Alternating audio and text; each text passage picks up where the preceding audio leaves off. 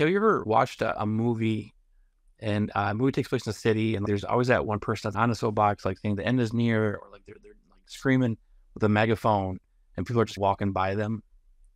Have you ever seen that? Like that scenario before? Oh yeah, most definitely. Whether you're in a big city or you're going to a big sporting event, yeah, you see those all the time. Yeah. What happens is we hear you, but we are not going to pay attention to you because it almost becomes annoying, right? You might get one or two things from business in your lifetime of doing that. So what I mean by service as a soapbox, don't just sit there and tell people what you do over and over again. Instead, show the value you bring by doing the services that you're doing for people, and testimonial videos, right? Before and after shots, stuff like that. Those are fantastic. Don't just sit there and say, I'm an electrician, I'm an electrician, I'm an electrician.